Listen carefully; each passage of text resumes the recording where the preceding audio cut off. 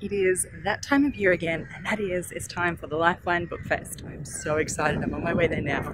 Once a year, it's this enormous book fair. They have old, rare books. I get my sewing books from there. Anyway, let me take you along, and let's see what treasures we uncover today.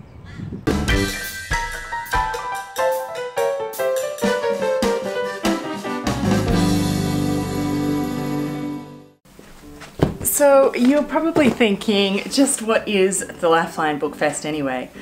Lifeline is a charity organisation run here in Australia, and they really help out, well, people who are doing it really tough. They have many thrift stores, what we call op shops here in Australia, and they raise funds that way. And one of their big events is this actual Lifeline Bookfest. It is like bookworm dream. It's huge, you saw it, right? It is enormous. There are so many books. I couldn't even, there must be millions of books there. Yeah. So all money raised actually goes to support their charity, which is really good. And you can actually donate your old books while you're there too. But the most exciting thing out of it, of course, is the books that you find there. They have a few different sections. My favorite, of course, is the rare and like out of print books. They have really old things. You rummage through, your hands get filthy. It's fantastic. I love it. I love the rummage. You know I love a rummage. First wonderful book I unearthed there is this little one here, Dressmaking Made Easy. This one is by Laura L. Baldit of the McCall Company. Dressmaking Made Easy. Looks very old. I was very, very surprised when I opened this one up to find it is from 1928. Yeah. Okay, so what's in this one? A picture of dear Laura here, about the author, home sewer's workshop, how to fit your body, how to take measurements. You know, these are sort of made for the home dressmaker who kind of already knows how to sew a little bit. So it's teaching you like how to fit patterns, and oddly enough, it looks like they're showing you how to do everything sewn by hand in here. Oh no, look at this. Someone's kid got to this with a blue crayon. How awful.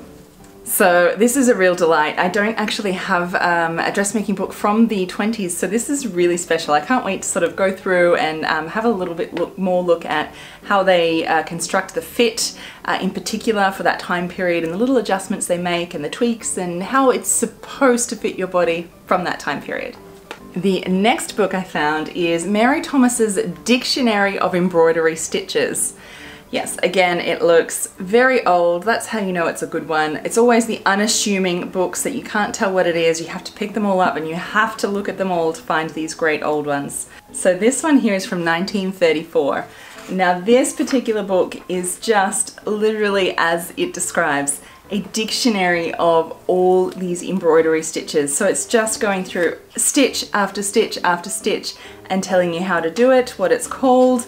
It's incredible. I have not done much embroidery or anything like that myself yet, but it is something that I hope to delve into sometime when I have more free time to start up another hobby, or a sideline hobby on sewing maybe.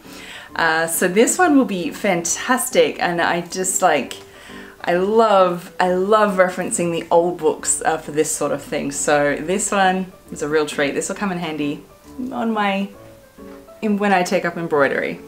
This next one is the Pictorial Guide to Modern Home Dressmaking. Now, I picked this up and I thought, I already have this book. Don't I? I wasn't sure. It looked the same, but different. And I was of course panicking, and look at this great book. Look at all these pictures in here. It's amazing. So this one is from, I don't think it has a date, judging by the photographs, late 30s, early 40s. But I thought, oh, I couldn't remember if I had this or not. And of course panicking and didn't want to miss out, complete FOMO, I got it anyway. So, well, wait a minute. Let's go see if I already have this.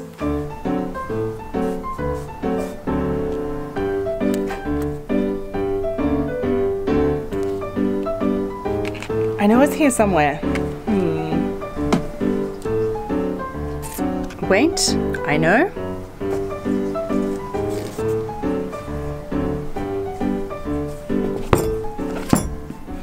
That is fantastic news. They're actually different books, obviously from the same series.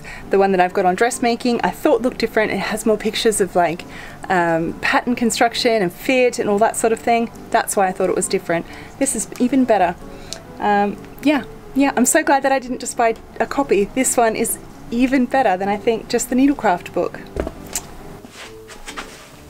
Well, I am glad that I sorted that one out, because now I have two of these wonderful books, and the next one actually comes, I think, from the same, well, they look very similar. This one is the Practical Knitting Illustrated. Again, I don't do knitting, but I think that I will at some point, and I always want these really old books. This one, again, you can tell just by looking at it, it is late 30s, early 40s. There we go, someone's got an inscription on here of August 46. Okay, seriously, look at this knitted swimsuit. If I'm ever going to take up knitting, it is certainly to make these cute swimsuits like that. Yeah, great illustrations. I mean, of course, this is just gobbledygook because I don't knit, so I don't know what this means yet. Though, of course, again, if I do take up knitting, I think that I will at some stage in my life. I'll give it a try. I want to reference the really old things and have those patterns and know how to make those cute designs that I really love. So, another one to my collection. A collection which is growing a lot thanks to the Lifeline Bookfest and finding all these beautiful old books. I just love the rummage. Okay, I have a confession to make. I did go back for a second time to the book fair.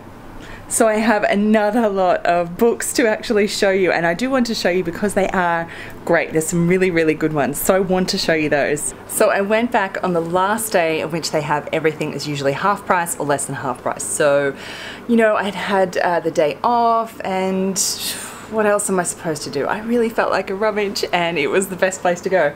Let me show you. So I found this little one here, Streamlined Dressmaking. Cute little book from the 60s. I don't usually go for them so much, but look at all the little drawings in here. Look at these. Are they so cute?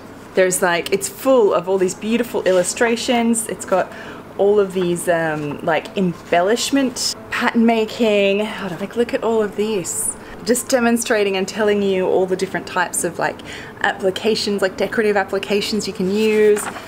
Just the cutest illustrations from the 60s here. I think this one is 66. This one is adorable. This one I cannot believe I found. It is called Thrift with a Needle. I know, right? As soon as I saw it, it's like, this is perfect for me. Thrift with a Needle, the complete book of mending. From 1954 by Charles Scribner's Sons. I think this used to be a library book at one stage because it's got the marks here where, you know, you used to have the library cards that would go in a long time ago. Now this goes into detail about like why to mend, which, come on, we all know why we should mend. Then some equipment, and basically it goes through step by step some of the like most common things that you usually be mending and how to do it. And particularly this is great because it has like vintage type garments. It's made in the 50s, so they're constructed a certain way. You know, there's things in here like how to fix holes in different types of fabrics, how to fix buttons that are all stretched out and loose, buttonholes, how to fix the like the shattering under the arms. I know, it's a huge one, right? I see that problem all the time, and seeing how they recommend you do it in here is fascinating to me. And there's some great tips in here that I really want to try. I'm so excited about this one. If you didn't know, on Instagram, I haven't done it for a little while actually, but last year I was doing a hashtag on Instagram called Monday in Mending. It was in order to actually just like get through my pile of mending that just kept accumulating. I just wouldn't do it, so I just needed like a bit of motivation for myself to actually just like get it done. You know, mending is so much better for the environment. We do not need to throw away clothes. We can easily mend them, and it's just a prompt to kind of get through it. So here's what I'm thinking. this is fantastic. There are some great things in here, how to repair clothing, that I think are skills that we all need. I'm thinking about starting up Monday mending again, and I could even do a video for it here as more of a little bit of a tutorial and show you through how I maybe do some of the things in here. What do you think? But my biggest question is, if we do it, should I call it Monday mending, which I did before, or should we call it Make, Do and Mend Monday? So if you're unaware, Make, Do and Mend is a slogan that they used during the World War II times to kind of just make do with what you had, because there were such restrictions on fabric and clothing that you couldn't really get anything new. So you just had to make do with what you've got and reuse and recycle and get creative and do that sort of thing. So Make, Do and Mend Monday is kind of in tune to that, and just picking Monday so that you have a day of the week when it arrives that you know that it's time for Monday mending, to do your mending on Monday. Okay, leave your comments below. Which one should I use? Monday mending or Make, Do and Mend Monday? Let me know which one you think. Okay, moving right along, the next enormous book that I found is one of these, A Pictorial History of the Silent Screen.